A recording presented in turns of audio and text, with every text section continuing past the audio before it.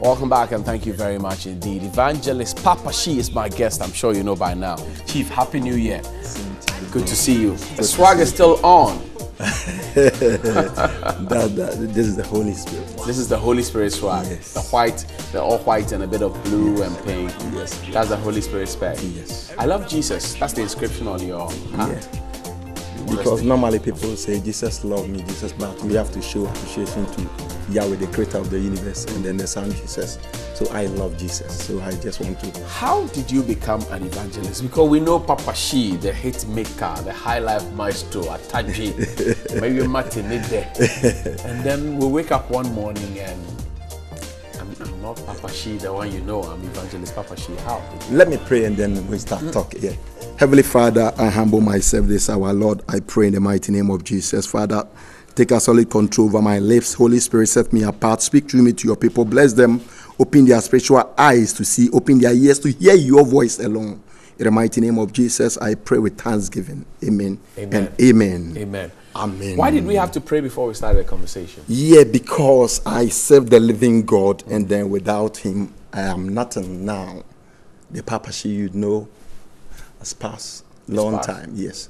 How did you become Evangelist Papa Shee? Actually, I was a church goer as I was doing my music in Ghana and around the world. But I had a calling, and I was normally trying not to, be there for God. And I used to go to church, but the lifestyle was too kind of, and you can't serve God with those things. What were you doing? Yeah, because I was doing weightlifting, going to nightclub, girls, do things like, it doesn't please God. And I was running away. At the time, how many girlfriends did you have? I'm curious to know. Oh, no, I normally go out with one girl. Just but one at a time. because, but in myself, I don't feel that it's but right. You do things? Yeah, because I was in the world, so I was doing those kind of things. But I was running away from my calling, which I know. And I was nearly had a plane crash in London. Wow. Yeah. Do you remember I released the East Coast and West Coast? Right. And even I launched it here in TV3. Yeah, that time, the Lord saved me from my incidents. Right. But instead of me coming here as we are here today, left his holy name, I didn't do that because I know that Ghanaians are not going to believe me. What was preventing you? Apart from the fact that Ghanaians didn't believe you, what was preventing you? Yeah, because they did the same thing to Paul. It wasn't easy for Saul become a Paul. So, and then I never been to Bible school. My mom or my dad wasn't a pastor. They know me as a entertainer, Papa Shee, who sing Koyonso, Atadwe, Wadi, Ntifemano, those kind of songs, saying Kwan and that song. So you come and say, I'm a pastor, or I'm going to preach. Nobody will believe you anyway. So I was kind of scared. So no, I'm not going to do that. Do you regret composing those songs? It became a history anyway. God knows more than I do. Do you regret composing those songs? No, because at that time I was using my career to help other people. And I started my music career at the age of 5 in Asante Mampa. I was a dancer, dancing in school, and then before Mr. Kwesi Ampofo-J took me, and then after working with Ampofo-J, I started with my brother Charles K. Tulumba. Right. So we started after that. I started my own career. If you get to know that people used your song at the time to do promiscuous things, sleep with girls and smoke and drink and did worldly things with it, would you regret? Of course, yes. Of course, yes. Because God don't want us to do that. God don't want even the children of God to do that. God wants us to serve in spirit and truth. And then God is the one who gives the talent, but we have the enemy. Enemy is the Satan. Jesus said in John 10 verse 10 that the enemy don't come to steal and kill and destroy, because God gives you a talent, and if you don't use the talent properly, the enemy will steal your talent anyway. I remember that yellow convertible that you had, sweet convertible. The swag is still on. Papa Shee was the ish at the time. Yeah. But Evangelist Papa Shee, you didn't change the name Papa Shee. Why? No, because God wants people to know that this is a Papa Shee, a sinner, that I took him from nowhere, and then I cleansed him with my precious blood. So God wants people to know that this is the Papa Shee has transformed from Papa Shee to Evangelist. What does Papa Shee mean? Oh, it was a stage name anyway. Papa Shee, I said. No. It's not Shee. Papa Shee, like a just a nickname. A nickname. It's not like, you know. If any of these young musicians found any of your songs at Taji, East Coast, West Coast, whatever it is, and they want to do a collaboration with you now, would you do with them? If the whole world has been given to me, I won't sing those songs anymore. No way. Really? No way. I've been doing evangelism in America for 11 years now, without paying from anybody. No, I just love Jesus. I just love God because He has saved my soul anyway. And then I still kicking. I still have a life. So I want the whole world to know that God exists, Yahweh exists, and the Jesus Christ of Nazareth, Yeshua HaMashiach, is real. How do you feel when you hear those songs at Taji and West Coast, East Coast? How do you feel? Oh no, I just, it's a history. It doesn't move me anymore anyway. It doesn't move me. The cakes, the harmonies, or it doesn't move me. I know that is the history, part of the history of the journey. So the Lord has took me from the world. Now I preach the gospel to the poor. People are getting delivered, and then people are getting healing, and then they are giving glory to Yahweh. So I place that, you know, I see people are knowing God, and then they are going to heaven. Their name is written in the book of life. I'm very happy. So those music has passed away. I see. Let's take a look at Ataji.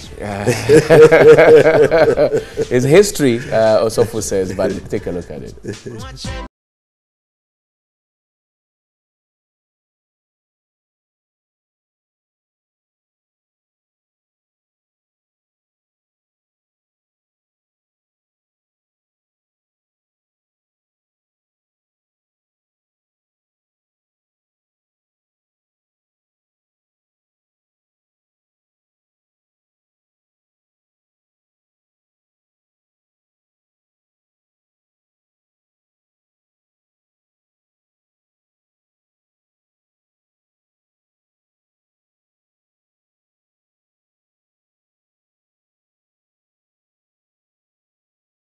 Ataji is a tiger nut. What did you mean in this song? No, this song I did it for Otumfuo to the second because I'm an Ashanti. Right.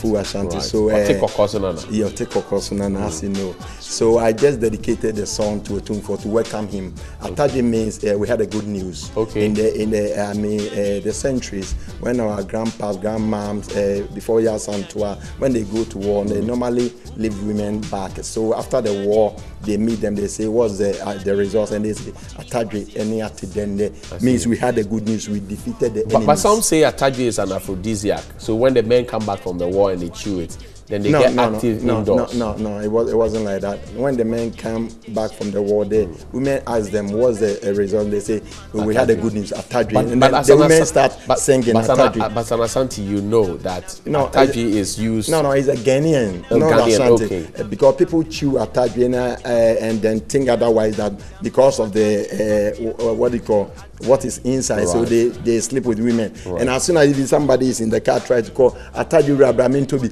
other people watch the person. Oh, this person has another agenda.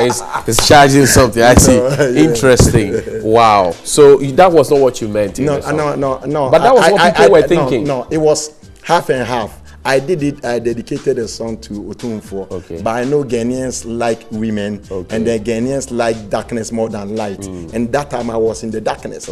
So because I sang some of the songs, they didn't respond. I sang Mejefuni Nyankopon, Ejaoba. Once you sang this one, and I sang Ataji, everybody say yeah. I say yeah. You see, even the parliament, the ministers, all of them, president, I sang for all of them. I see. They're jumping around.